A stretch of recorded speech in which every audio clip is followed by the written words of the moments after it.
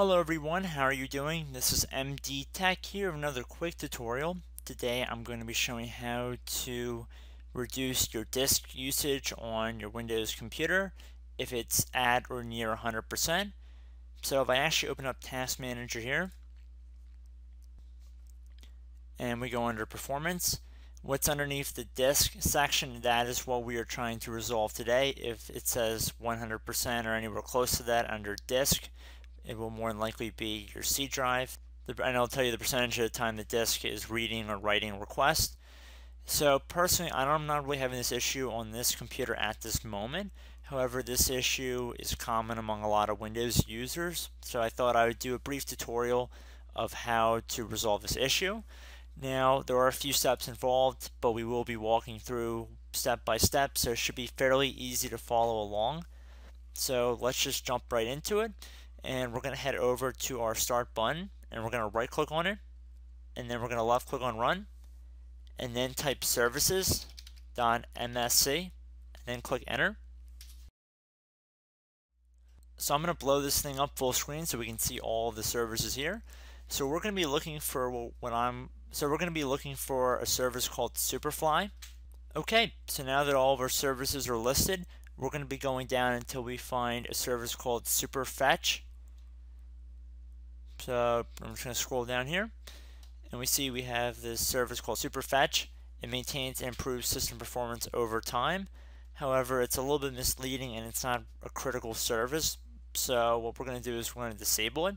So in order to do that, we're going to double click on it, and then we're going to go over to the disabled section under Startup Type. Make sure it's selected at Disabled, then left click on Apply, and then OK. Make sure that the startup type is disabled. Once we're done doing that, we're going to close out of here. Then we're going to right click on the Start button. Then we're going to left click on Run.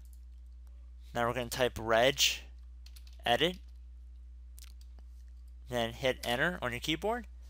If you get a user account control pop-up, select Yes. So we're going to go and left click on the little drop down arrow next to H key local machine. And then select the one next to System, and now select the one next to Control Set 001. Now you want to left click on the little arrow next to Control. Now you want to go down to Sessions Manager or Session Manager, and then left click on the little arrow next to that. Now you want to left click on the little arrow next to Memory Management. Now you want to click on the Prefetch Parameters folder. Now underneath the entry that says Enable Prefetcher, you want to right click on it and then left click Modify. So currently we are set at 3. 0, if we had it set at 0, would mean it's disabled. 1 would mean the application launch prefetching would be enabled. 2 would be boot prefetching enabled, and 3 would be both application launch and boot enabled, which is the recommended default setting, which we're currently at, which is 3. So we're just going to type in 0 right now to disable it, and then I'm going to left click on OK. And just make sure we did it right, we can go back on, right click, left click Modify, and we can see our value set at 0. At this point, you just click OK, and you can close out of the registry editor.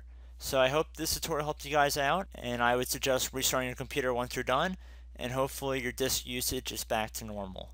So I hope this tutorial helped you guys out, and I will see you in the next video. Goodbye.